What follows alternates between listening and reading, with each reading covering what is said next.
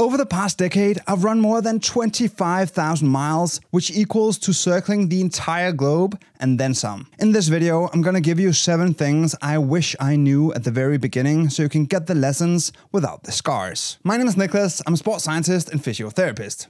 Now let's just get straight to it. After I ended my professional career, I had a couple of years where I just needed to decompress and not train with any structure. And in those years, it was like I was afraid to be confronted with my own fitness because I knew what it could be if I started training hard again. But now I had a full-time job and kids, and I just did not have the same time to train anymore. And so, because I was afraid of my own fitness, I completely fell off the wagon. Fast forward a couple of years and I started to try to take training seriously again, but with the time constraints that I had. So naturally, I took out some of my old training plans because they worked in the past, and I thought I just need to do the same, just without the swimming and cycling on top. But that was a huge mistake. You see, even though that was the perfect plan for me at the time, the problem was I was not that guy anymore. Not because I could not do the workouts and I even found the time for it,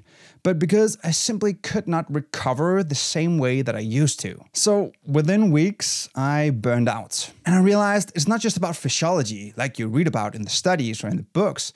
It's actually more about the stresses that you have outside of training when you get older. So you might get kids, you might have a house, you might get more responsibility at work. And all of these things combined just makes it way harder to recover than back in the day when I only had to focus on myself. You see, what we sometimes forget, especially if you're someone who's seeking high achievement, is that you're not a robot. You need to build a plan for your actual life and not a plan for this idea of a perfect life where the stars align, but your actual messy life with stress and family and job and chaos. And that's okay, because that's the only way you're going to stay consistent over the long term, and paradoxically, that's how you reach your goals. I started cycling when I was 12 years old, and I got to ride alongside some of the best athletes in the world who later became Olympic medalists. And back then, I was always looking for what the best did differently. Was it their training? Was it their gear? Or did they have a special mindset? Then, when I turned to triathlon, I once again came to a place where I was training and racing against some of the best athletes in the world. And I was still trying to distill this world-class performance because I did not have the answer yet. I mean, they must have been doing something different. But the better I became, the more I started to realize that their secret was right in front of me the whole time. Because the truth is, you'll get 99% of the results by just focusing on 3 things. Train consistently, clean up your diet, and fix your sleep. It's the boring stuff that works, and that's why most people are not willing to do it. Because guess what? It gets boring. It's not exciting. It's not a new training strategy. It's not some new supplement. It's not a new shoe.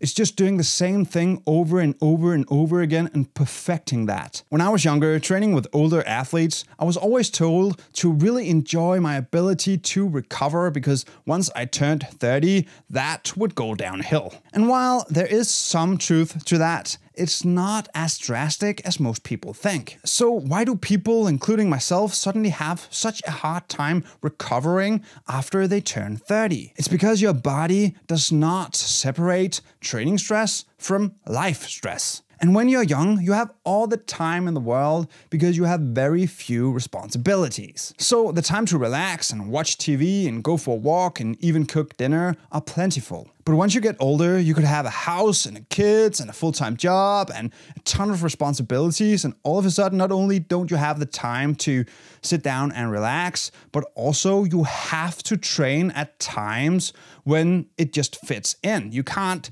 train at times where you feel good. And that means sometimes going for a run when you're completely exhausted. And on top of that, most people don't sleep as much either. All of these factors combined give you more stress, and in science, it's known as allostatic load. Or basically all the stress that is not training. You see, to your body, working hard or getting up 3 times a night to check on the kids is just as hard as going for a workout. Now, I used to think that training was a way to de-stress. And while that might be true for the mind, it's not the same for the body. And I wish I knew sooner that when you have a lot of stresses in life, you need to dial back your training because you won't recover as fast, and that is when you're going to get those injuries. Think about it. The last time you got an injury or got pimples or you got a flu, what happened in the weeks prior to that?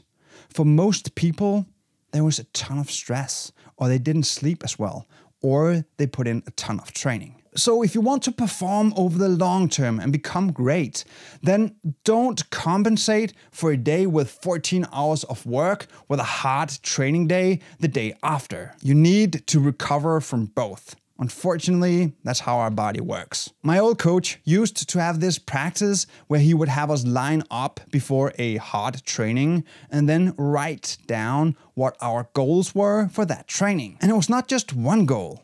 It was 2 very different goals. An external goal, which could be hitting a certain heart rate or a certain pace, and an internal goal. Things like working with our mindset during the hard intervals or just letting go of the stress of the day. Or maybe it was a technical focus, like increasing our cadence. And the thing about a practice like that is that it gives it a purpose. It makes each session impactful. And just imagine 2 different people who show up to practice 3 times per week.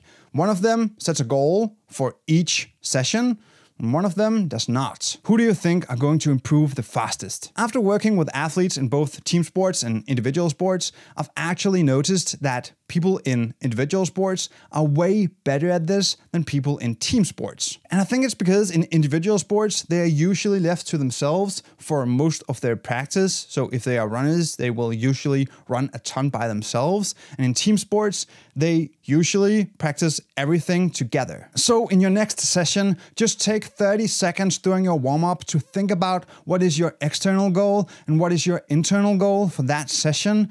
And I promise you, you'll see a big difference, and especially over time, you're going to improve so much faster. I have always had big goals, and if you have watched any of my other videos, you'll know that I actually actively train my ability to set longer and longer goals. But it has only worked because I knew exactly what I needed to do to achieve that goal. But when I set this new goal of growing this YouTube channel, then I was reminded of what it feels like not to know what you're supposed to do to hit your goal, which is the same problem that many people who are getting into running actually faces. But then I came across a concept that completely changed how I set goals when I don't know the tactics to get there. It's called shadow goals. It means that instead of thinking about what it takes to reach your goal, you think about exactly what it would take to make sure that you would absolutely fail at that goal. For example, if you wanted to make absolutely sure that you never became a great runner,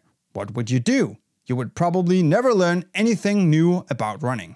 You would probably never work on your running form.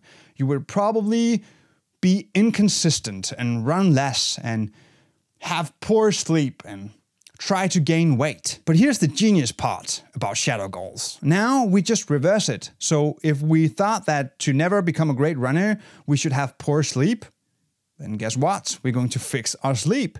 If we thought that we should never learn anything new about running or focus on our running form, then we're going to learn a ton of new about running, and we're going to really dial in our running form. The brain always comes up with reasons you should fail. Let's use that to your advantage. This year, I broke one of my key lessons. And the worst thing was, I knew, but I did it anyway. You see, earlier this year, Puma released a new shoe that they claimed to be the fastest super shoe yet. And so, because of the nerd I am, I wanted to test those shoes against my Nike Alphaflys. So I bought a pair that arrived 4 days before a half marathon I did in the spring. And even though I knew it was a risk, I decided to wear them on race day, even though I had only run in them for 6 minutes in total. So basically, I had no idea how they would perform. Now, the race went great. I had a super time.